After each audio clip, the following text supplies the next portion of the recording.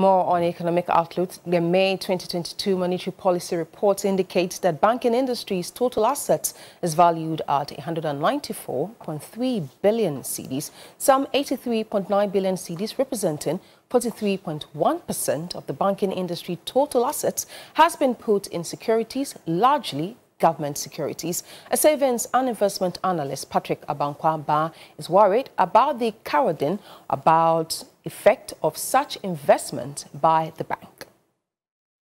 When banks are experiencing non-performing loans, which are quite high, in the region of 25%, 30%, banks are always scared to lend to businesses because the risk of the businesses' ability to repay the loan is quite difficult in times like this, when the dollar is skyrocketing, when price of goods and services are going up and customers and consumers are complaining. Banks are scared to give out these loans to these businesses.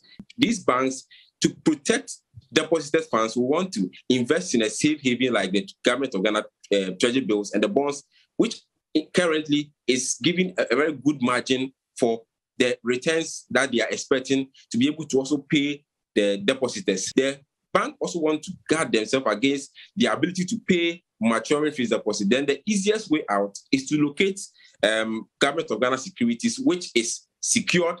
The returns are also okay.